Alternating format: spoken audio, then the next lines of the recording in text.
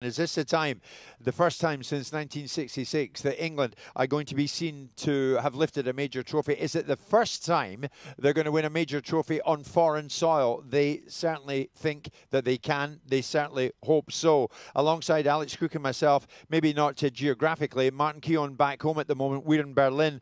Martin, good morning to you once again. Martin, before we come to you, I want you to react to this.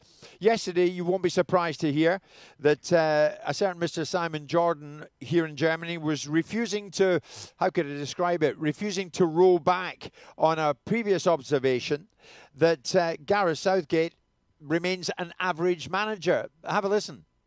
Hang on a second. I'm the only person in this bloody room that said England will get to the final. Because you've called him average manager. Because he is an average manager. You've called him four-leaf clover boy for so long. But you're not listening. An average manager won't lift the Euros on Sunday. Well, yeah.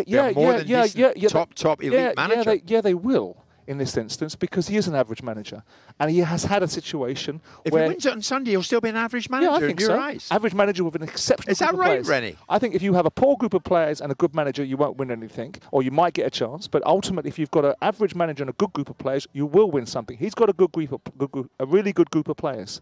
And I think that if they win on Sunday, he will get the plaudits that he deserves. He'll get his knighthood. He'll get all the things that go with it. He's an average manager.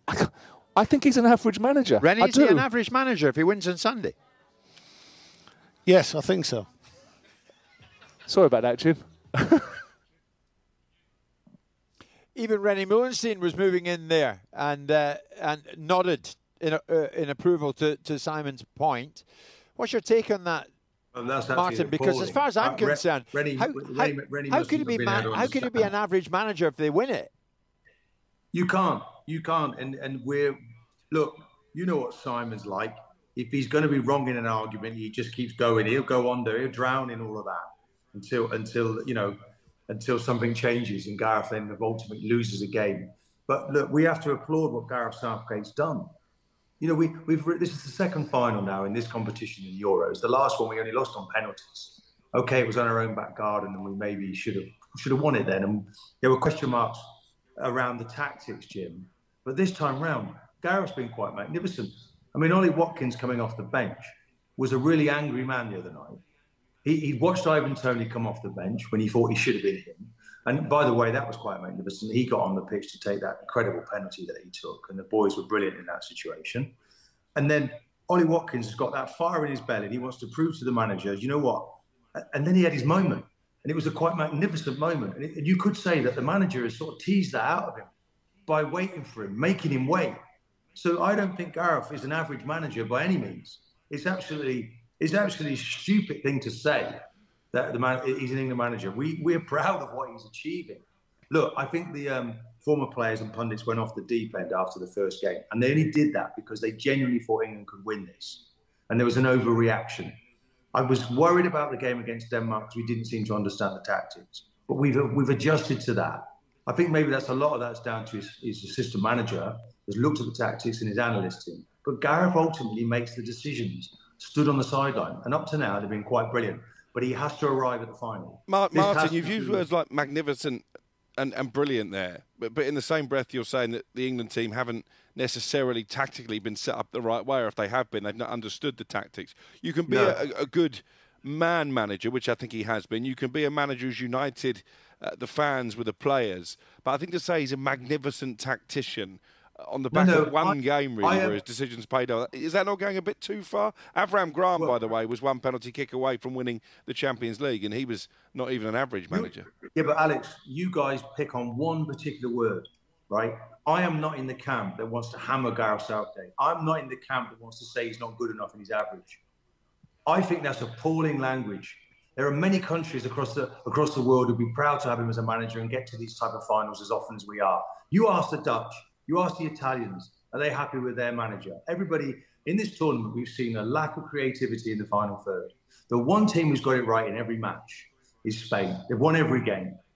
We've adapted well, and sometimes there's a joy in that. Sometimes you have to admire that. It's not perfect, but we're in the final. And we have a chance. If he keeps growing as a manager and he keeps learning, we can knock them over as well. Yes, but we need to know how they can affect us. But we can't be sitting here judging our manager, saying that he's average. when he gets to 2 European Cup finals. I'm not having that. Do you find this? Do you find, Martin, this perceived lack of respect that seems to persist in some quarters somewhat I think it's odd? gone away, Jim. I mean, is it before a ball is kicked on Sunday? Is it a major achievement for England to have got to 2 consecutive major finals? Oh, it is. 100% it is, because we're starting to change, aren't we? The guard is changing a little bit. We've got Bellingham coming in. You know, we've got Palmer growing. I mean, I think we have to applaud what we're doing, Jim. I think we are we see in the Premier League every week, we see fantastic football. We see Pep, we see Arteta. And we've not quite seen that with England. But it's developing, it's growing, and I think we have to admire that. And I think we all have to and I very much think everybody is certainly 100% behind Gareth Southgate. Yeah. But the sideshow of Simon Jordan, does not wash in this situation of having a go at Gareth Southgate. It is not the thing to be doing. I'll allow you to tell him that, Martin, when you see him next. Here's Alex. Do you know what, though? I was trying to go back at Martin a bit there, but I do think it was churlish of Simon on the back of a semi-final when Gareth did get the big decisions right. He went for Watkins ahead of Tony. I think we were all expecting Tony would come on. He spotted the Dutch were vulnerable in behind. Watkins scores the goal. I think you have to give him credit for that. But I think to say he's a brilliant, magnificent tactician is probably going too far. The truth is in the middle. He's not average. He's not average. He's not brilliant. You used the word brilliant a few times there. Yeah, but Martin, here's the thing. Well, England were expected by many to win this tournament. And to that extent, Gareth Southgate will have been seen to have done his job. And I think that was the point that Simon was making, no? Well, Jim, maybe we were being unrealistic, because I thought the Germany team looked quite magnificent in the way that they played, the way that they used their wide players, the way their fullbacks got forward, the way that Kroos dropped deep to mount their attacks. There's a lot to be admired there. Spain have grown and developed. This young lad, this 16-year-old kid. I mean, look, let's get back to the game. Can Luke Shaw handle this young man? Can Luke Shaw handle this 16-year-old kid? So it looks like Luke Shaw will come into the team. I'm pretty certain Nico Williams can be wrapped up by Walker on the other side. But, Jim, there's lots of battles all over the pitch. And the manager has to make sure that Rodri does not destroy us. He does it for City. He can't be allowed to do it for Spain. So let's get back to the game. Forget the sideshows. It's not about us, the pundits, the former players. Simon, who wins lots of awards on his own, apparently, for us as a broadcaster. It's about England. It's about England and Gareth Southgate and how he managed it this weekend. So, Martin, just to sum up then, in the few sentences in the time we have left, I mean, not allowing your head to rule your heart, or your heart to rule your head, whatever way it is. What do you think we're going to see on Sunday? Who's going to win it? We get the tactics right, we can beat them. I don't see Morata as world class, like a Haaland at the top of the team. I think we can get out there Laporte, we can get him behind him, like Ollie Watkins did the other night. But what we must do, Jim, is when we don't have possession of the ball, we've got to get every single player behind the ball, edge of the box, end of. Like the Thames barrier, it needs to be there, shut down. We can't leave 2 or 3 up the pitch. Come all the way back. They get that right in the transition, we can beat them.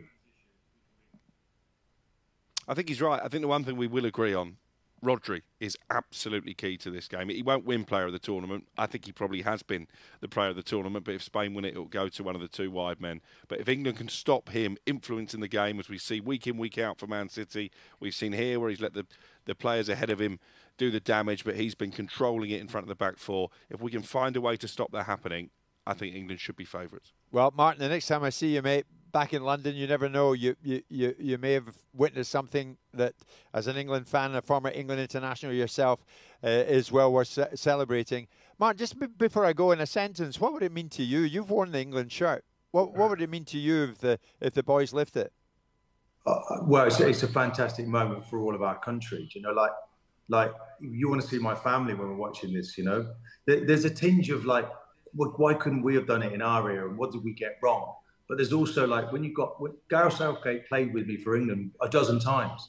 So it's one of your own who's in there managing it. So you do really want the best for him.